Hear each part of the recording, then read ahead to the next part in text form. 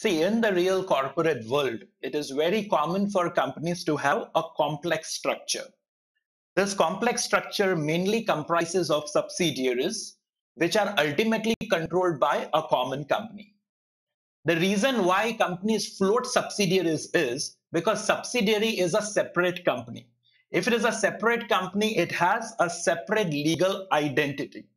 If it has a separate legal identity, it will maintain a separate set of books. So the moment you are preparing a separate P&L, the moment you are preparing a separate balance sheet, keeping the track of the activities of that company becomes that much easier.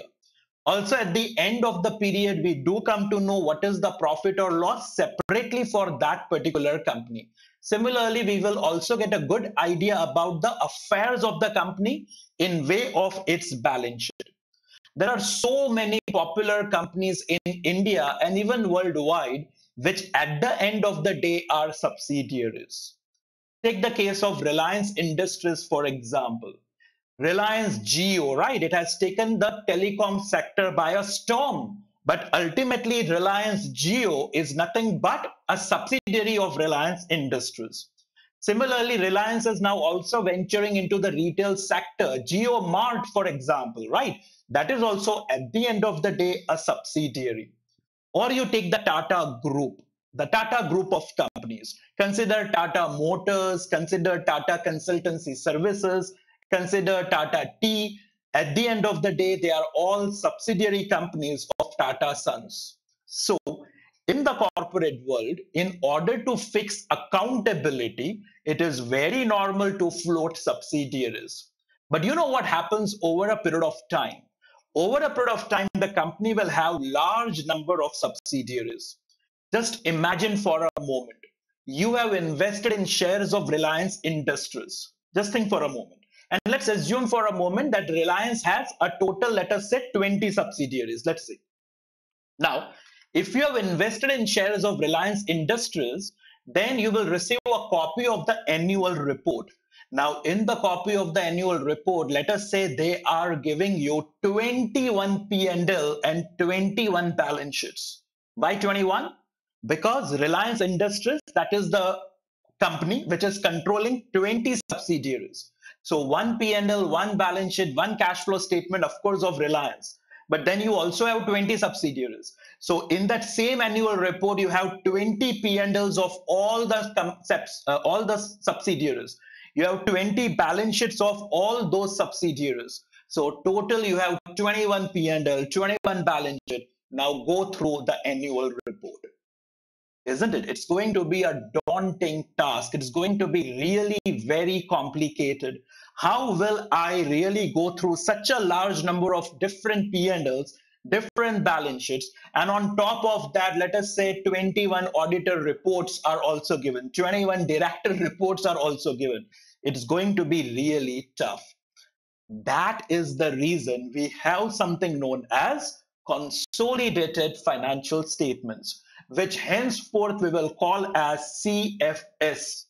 What is CFS doing? CFS is asking the parent company. What is parent? We will discuss that. CFS is asking the parent company to prepare its financial statements as if the parent and the subsidiary are a single economic unit, as if they are all a single company. In other words, we will ask Reliance Industries that, hey, you are having 20 subsidiaries, we know, but if you are one single company, if parent and those 20 subsidiaries is one single company, then how will your balance sheet look like? How will your P&L look like? And that is what will become consolidated financial statements. CFS is preparing financial statements as if the parent and the subsidiaries are a single company. You can even call this as notional amalgamation. Notional amalgamation. Those companies are not actually getting amalgamated. But if the parent and the subsidiaries all get amalgamated, then how will a single balance sheet look like? How will a single P&L look like? How will a single cash flow statement look like? That is what we understand as consolidated financial statements. CFS will be prepared in India as per Accounting Standard 21. The title of AS 21 itself is Consolidated Financial Statements. Now, Accounting Standard 21 will become applicable when one entity controls another entity. Controls another entity. Till this thing does not happen, I cannot apply Accounting Standard 21. AS 21 requires that one entity should control another entity.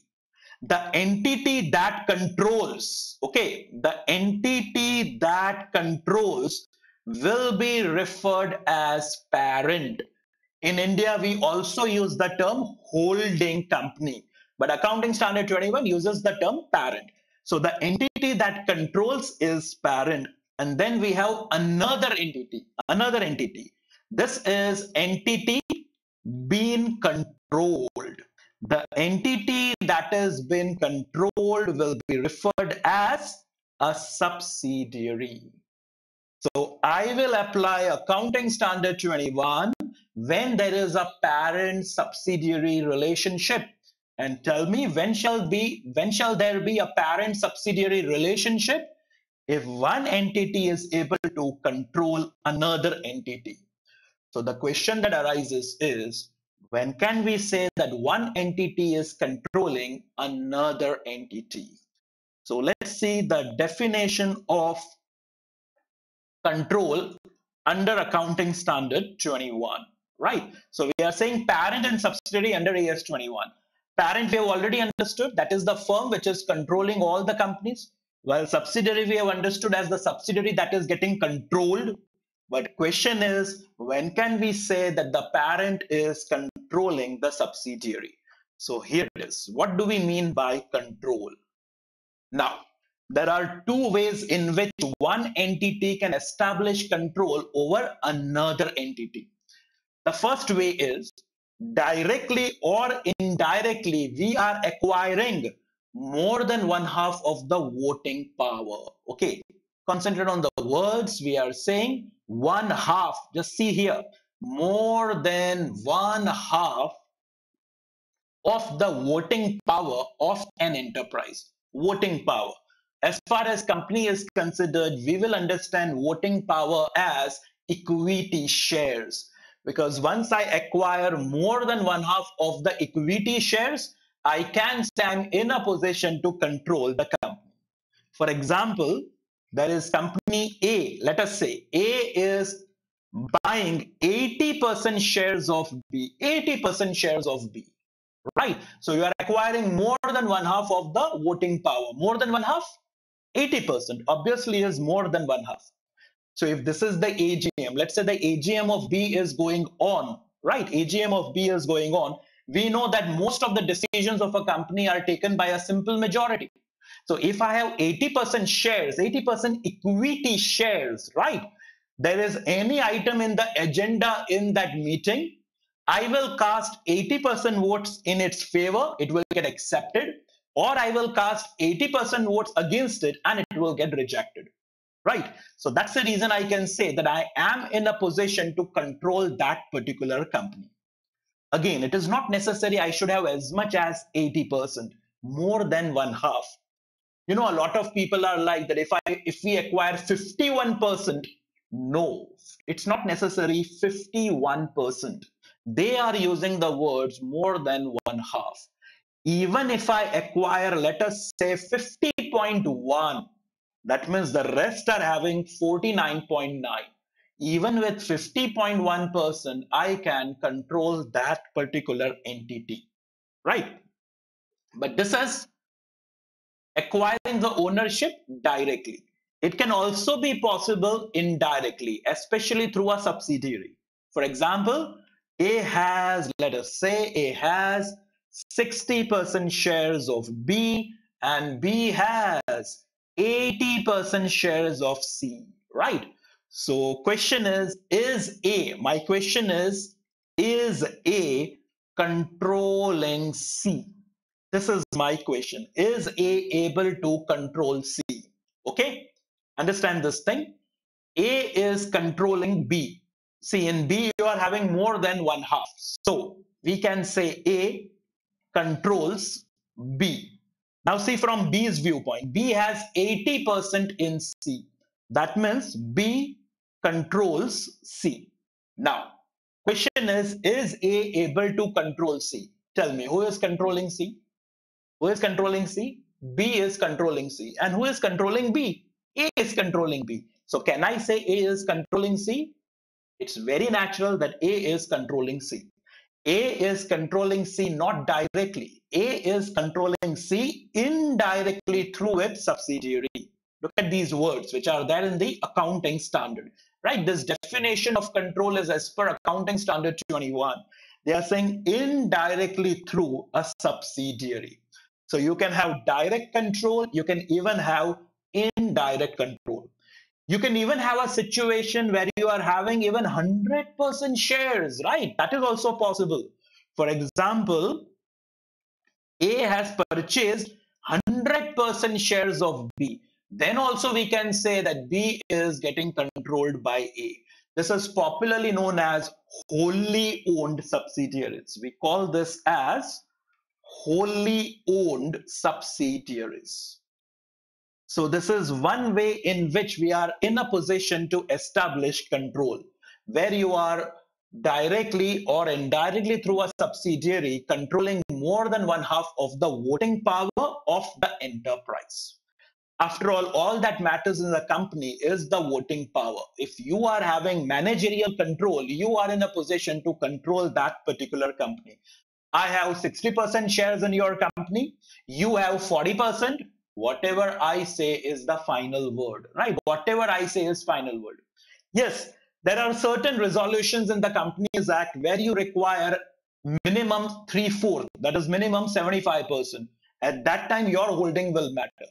But the day-to-day management of the company, routine decisions of the company, most of the agenda in the annual general meeting, it is required to be passed by simple majority. That is the reason we are saying that anyone who is having more than one half will be able to control that particular company. There's yet another way in which I can control the company, right? That is part B of the definition. They are saying if you are in a position to control the composition of board of directors in case of a company. Tell me, at the end of the day, who takes decisions for a company?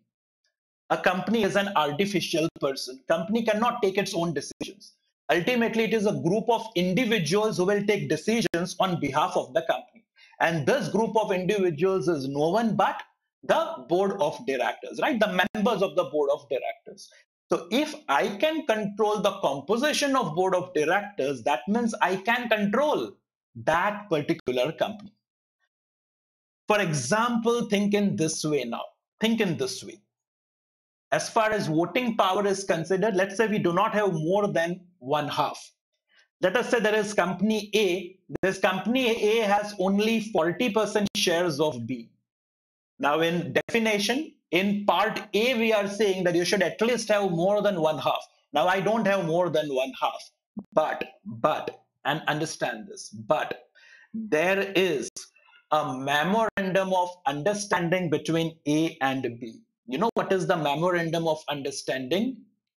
Whoever is appointed as director, think in this way, whoever is appointed as director in A automatically becomes director in B. Think in this way.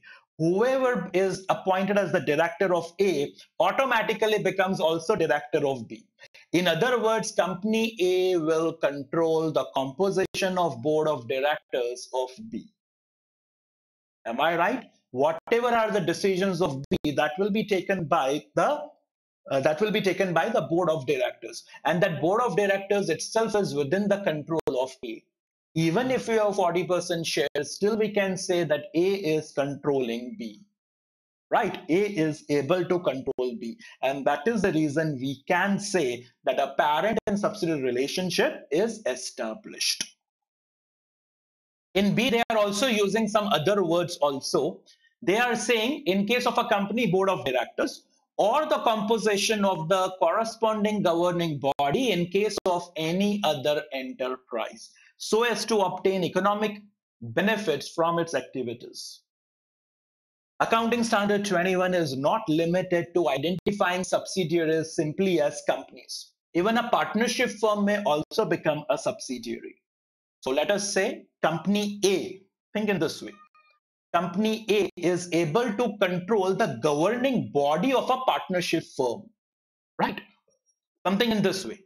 Here we were saying that whoever is appointed as director in A automatically becomes director in B. But let us say we say it automatically becomes partner, automatically becomes partner in firm B. Let's say B is a partnership firm. So let us say there are quite a few number of partners, and out of that partners, you have certain number of partners which will be a part of the governing body. A is able to control that governing body of the partnership firm. That partnership firm will also become your subsidiary. This is there in the definition. Of course, when we'll be solving questions, they will not give us questions based on partnership firms. We will have questions based on a parent as a company and also the subsidiaries which will be given as companies. And over a course of Accounting Standard 21, we will have to learn that how that consolidation will be carried out. So remember this simple thing. When will you apply Accounting Standard 21? You will apply Accounting Standard 21 only if there is a parent subsidiary relationship. When shall there be a parent and subsidiary relationship? When parent is in a position to control the subsidiary. When is this control established? That date will be understood as the acquisition date. And from the acquisition date, we will start applying Accounting Standard 21. So the starting point for application of AS 21 is to identify whether control is there or not. And the control will get manifested in two ways. Either you are controlling more than one half of the voting power, or you are in a position to control the composition of board of directors, or maybe both are there. Majority of the times both will be there. If I buy 60% shares of your company, understand one thing, if I have 60% shares of your company, I will also be able to control the composition of your board of directors. It is but natural.